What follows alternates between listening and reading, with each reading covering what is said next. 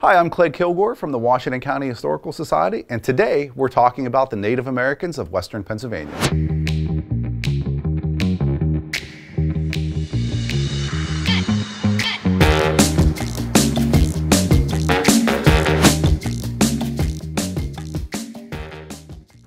So we're talking about the Native Americans of Western Pennsylvania, and it's kind of something we don't think about a lot, that in the 18th century, this was, in Western Pennsylvania, this was the frontier of the United States.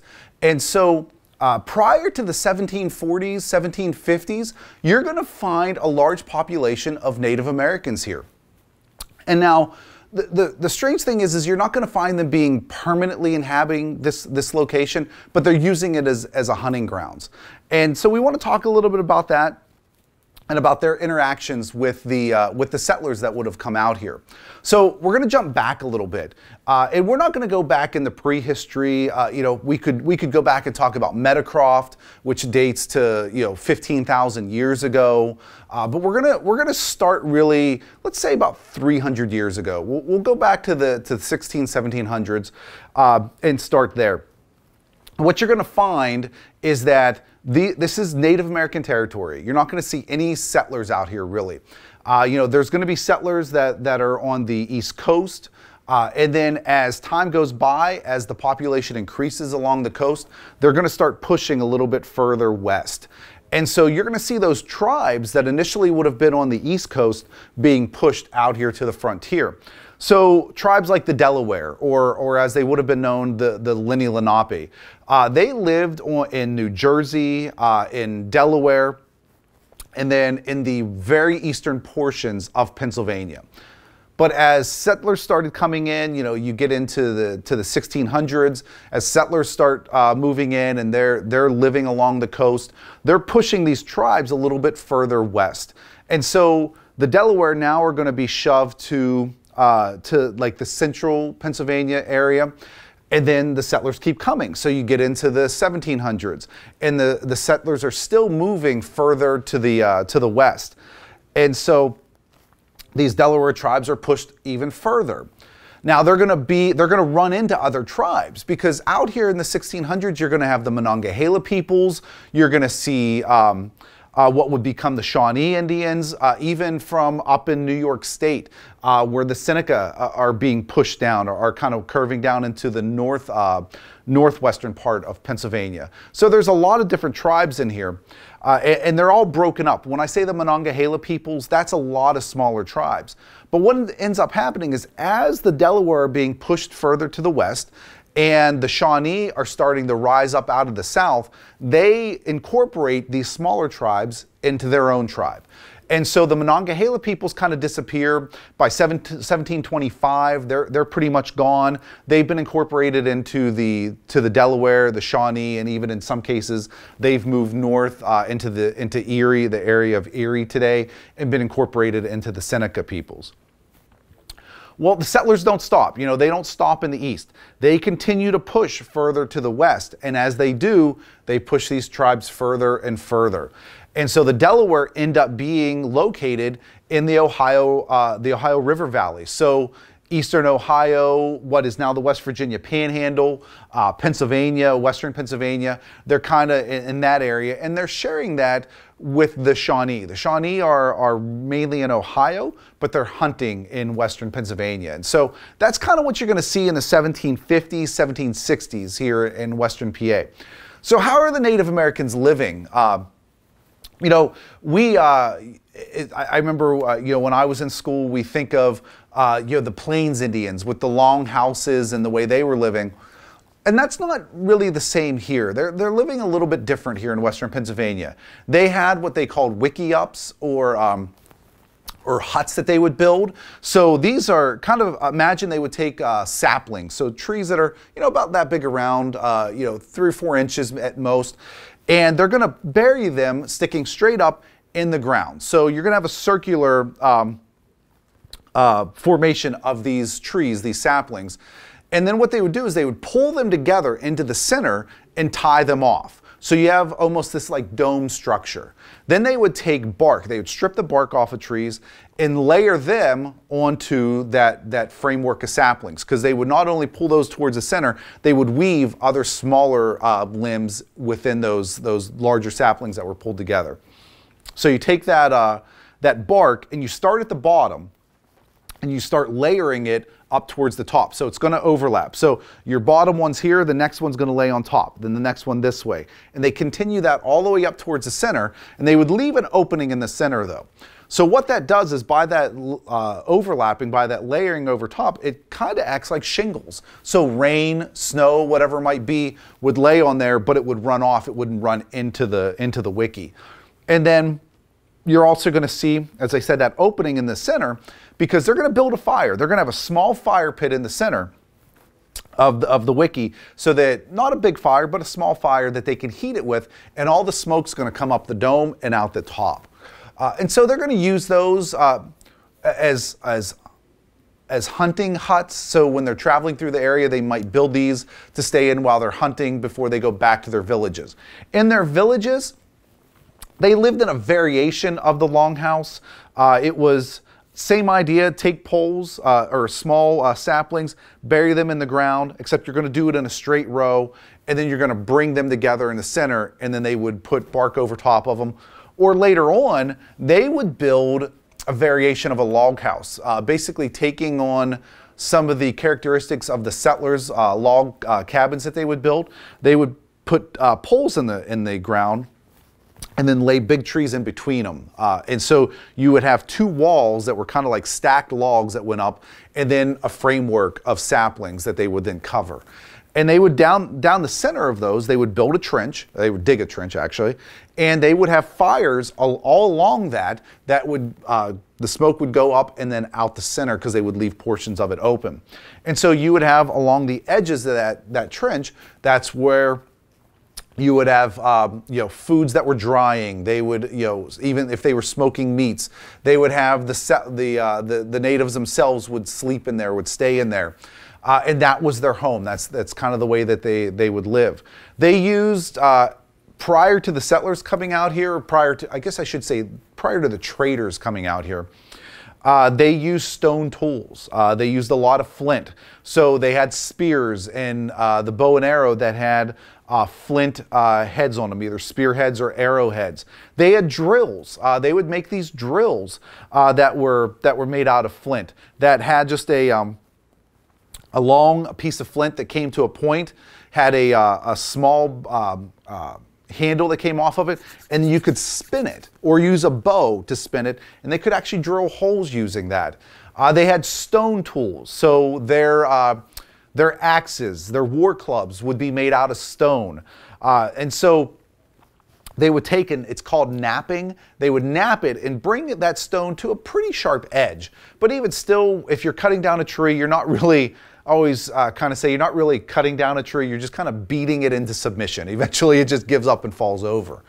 And so these are the types of tools that they're going to be using early on. But in the 1730s, 1740s, you see traders coming out here. The Morgan Trading Company sends people out here. There's French traders, there's English traders. And they're bringing, for the first time, iron tools and iron implements. So they're going to be coming out, and what they introduce to the Native Americans are things like axes, iron axes, or tomahawks. The thing that we always think of when we talk about Native Americans, we always think about them having a tomahawk. Well, they didn't have those originally. Those were traded to them by the settlers and by the traders that came out here.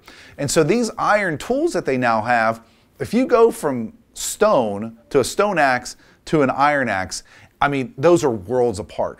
And so the Native Americans became kind of dependent on these traders for these iron tools that they're going to be using.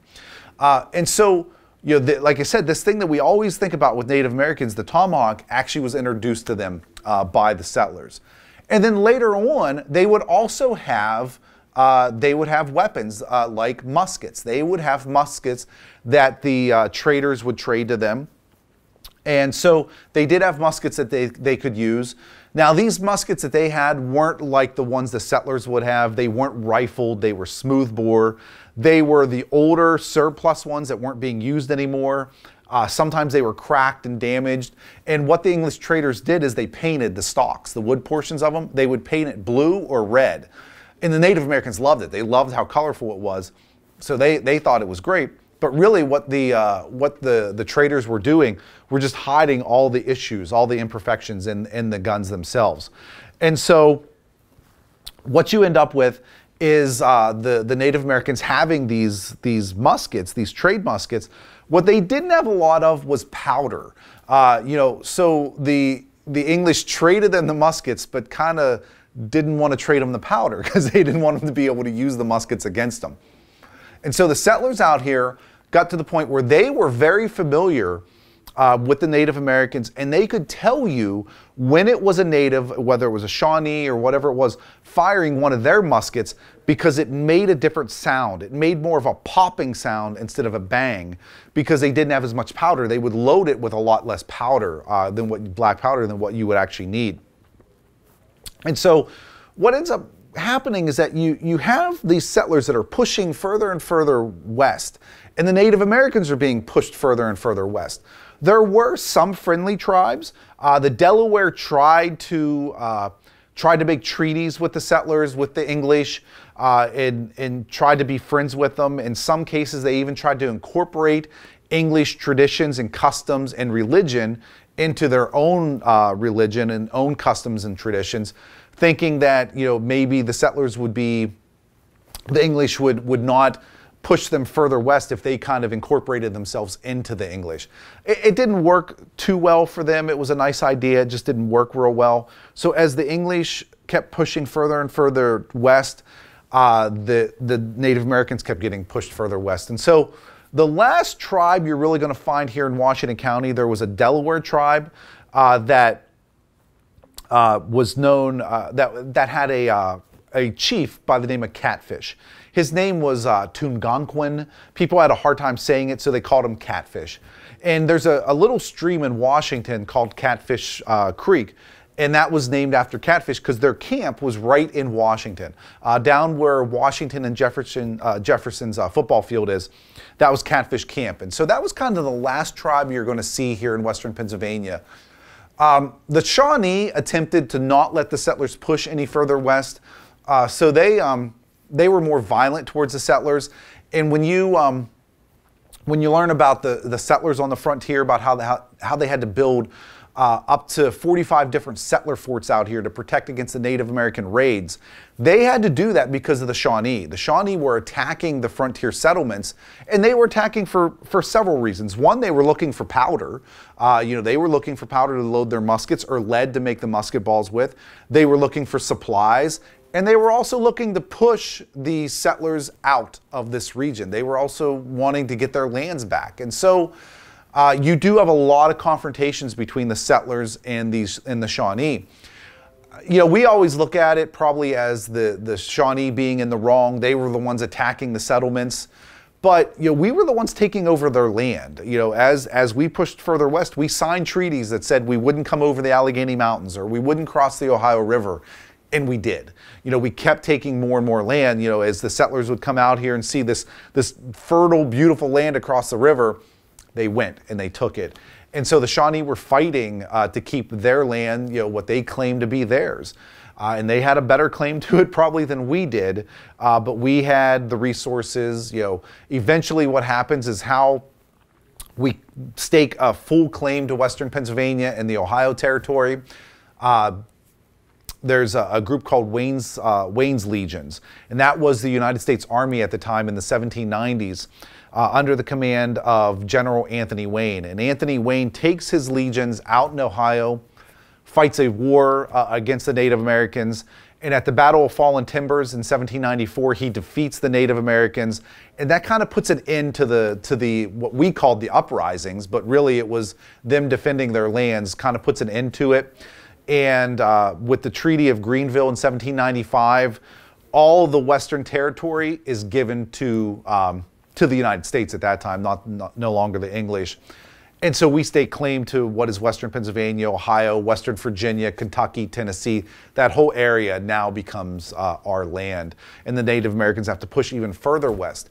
So the tribes that were the Seneca peoples, the Shawnee, the Delaware, they go further west, and some of them become down in Oklahoma. Some of the Shawnee become what we know as the Cherokee, and that's kind of probably the most famous tribe we think of.